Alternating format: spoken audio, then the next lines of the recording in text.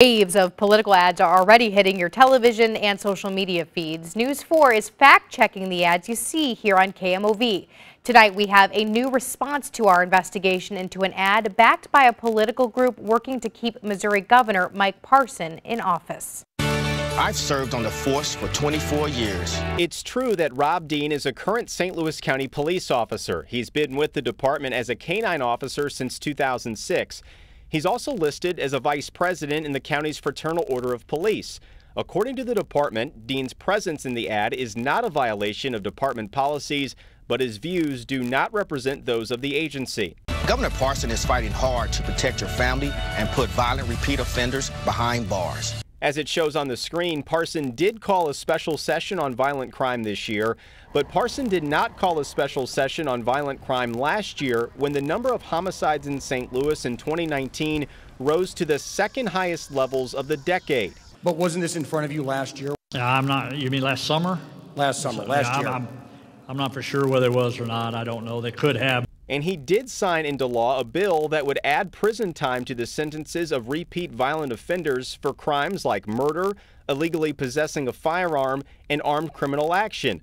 But to clarify, that bill was signed into law 3 weeks before the special session started. And Nicole Galloway, her campaign has been funded by left-wing extremists who wants to defund our police.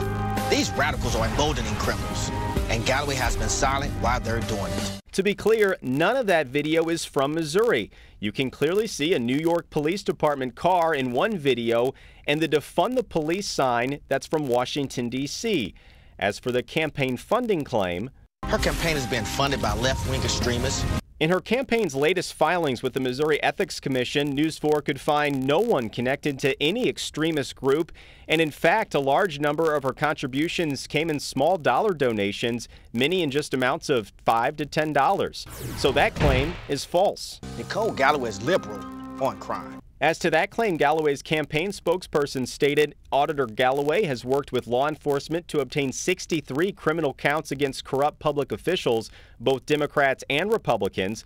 She's worked closely with prosecutors, sheriffs, and Highway Patrol and the FBI to do it. The group behind the ad, Uniting Missouri, is a political action committee funded to help elect Mike Parson.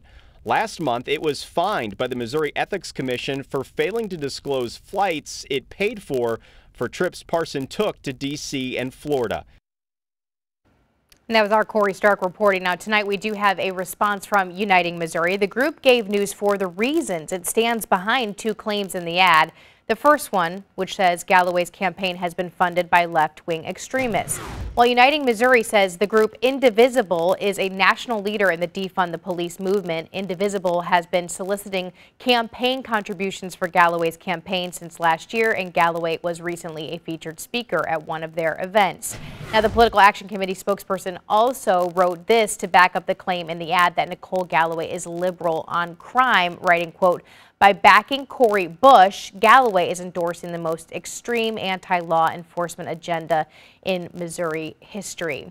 Cori Bush has said she supports defunding the police. Yesterday, News 4 asked Galloway where she stands on the issue. I don't support defunding the police.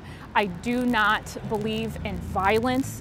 I think that we need to be tough on violence and use the resources at the state level to help protect our communities. Now, we will be looking at the ads running against Mike Parson in the coming weeks. If you have an ad you want us to fact check, you can email us at investigates@kmov.com.